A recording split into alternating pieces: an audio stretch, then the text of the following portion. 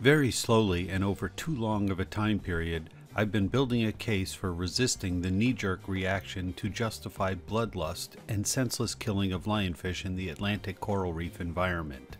The next single subject data point concerns burgeoning populations of wrasses. Small wrasses are quite common in the coral environment. Not a lot of attention has been paid to them as they are assumed to be rather insignificant in the reef community. Nothing can be further from the truth.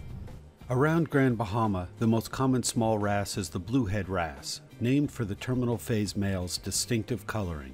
Established literature claims these active little fish live and travel in small harems of about a dozen females to one terminal phase male. Overfishing created a situation where the population of these small fish was allowed to run amok.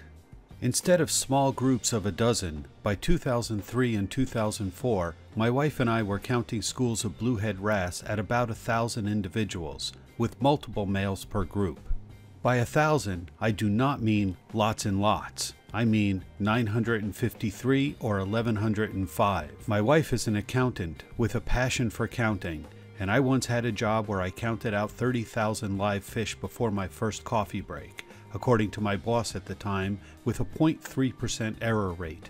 Regardless of the error rate in counting these mega schools, be it 0.3 or 10% or even 50%, that number of small wrasses is devastating to the reef ecosystem. Wrasses are vicious predators, tearing or crushing their prey, and they are really not at all fussy about what they devour. Among their prey items are shrimps, crabs, urchins, worms, brittle stars, juvenile octopus, various bivalves, and snails. Wrasses can eat bigger prey than they can swallow whole. Their ability to crush and tear means they can tackle prey larger than their mouth. As overfishing relieved the wrasses of any sort of predatory control, their population explosion began to diminish the populations of Mithrax crabs, especially the tiny species. I've included links to my explanation of why Mithrax crabs are essential to coral reef health in the description below. The lifespan of the blue-headed wrasse is expected to be about 2 to 2.5 years.